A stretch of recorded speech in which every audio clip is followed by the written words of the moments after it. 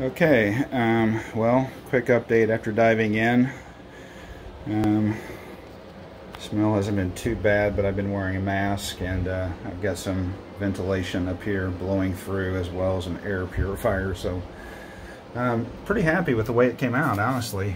Taking the hot knife, you got to get the hot knife temperature set correctly. If it's set too high, I think it chars and burns, which you're going to get some of that anyway, I think. Just from what I experienced. But you turn it down a little bit to where, hey, the knife and your cutting action and speed are about the same, and you can pretty much carve anything you want, you know, out of this stuff. It's pretty cool. It's starting to make me rethink what I'm doing down here, but essentially this is the gorge that's running underneath the trestle bridge, and then the trestle bridge will be sitting here, and then what I'm going to do is then have falls. Zoom out here a little bit.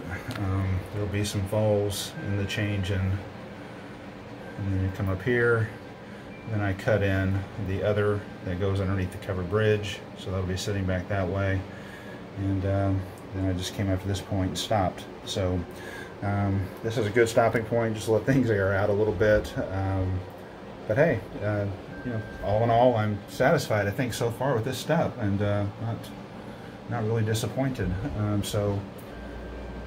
Just you guys post feedback, let me know if there's anything I should have done differently, but it is making me rethink now that I've got some nice striations showing up in here. I mean, you know, that looks just like boulders if I colored that in. I mean, just like so.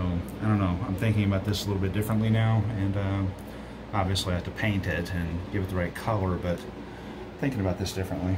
So in any event, thanks guys, I think it turned out pretty good, and I'll update more as I get further along. Thank you.